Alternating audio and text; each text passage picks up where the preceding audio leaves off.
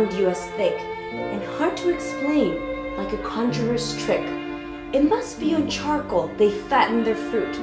I taste in them sometimes the flavor of soot. And after all, really, they're ebony-skinned. The blue's but a mist of the breath of the wind, a tarnish that goes at the touch of the hand, and less than the tan with which pickers are tanned.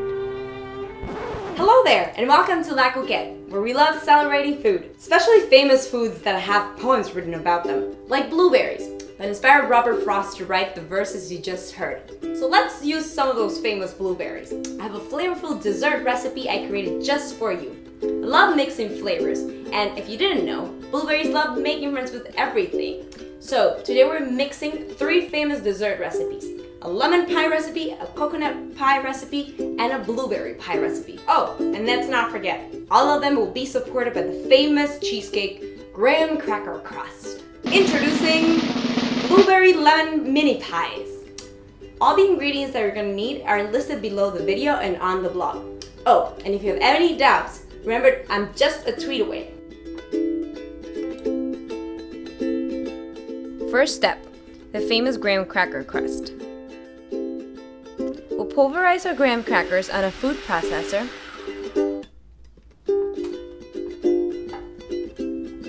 and then we're gonna mix it with the melted butter using our lovely hands.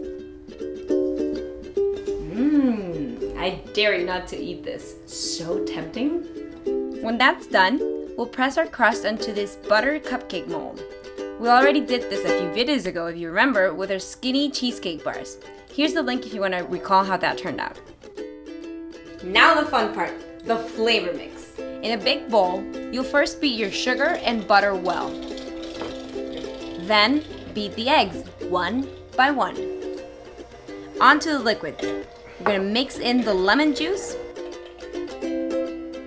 then some coconut milk, and finally the sweet condensed milk.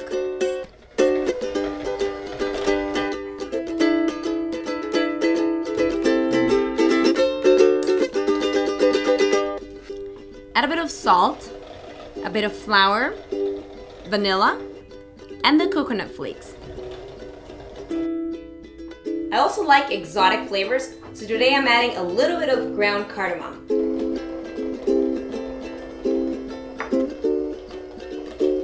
Finally, the starberries, as Native Americans would call them. We're gonna add our blueberries, but this time you're just gonna mix it with a spatula.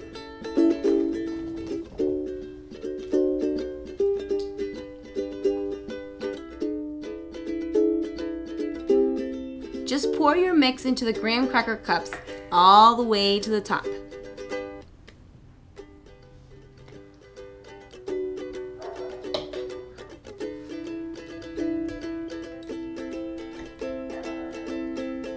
We'll stick these in the oven for about 20 minutes or until you see they thicken. So, we got them out of the oven, let them cool and refrigerate for 2 hours. But the wait is worth it. Just look at how pretty these are. I hope you like this flavor mix, and if you want me to try other mixes, feel free to leave a comment below. Thanks for watching and see you next time on Cooquette.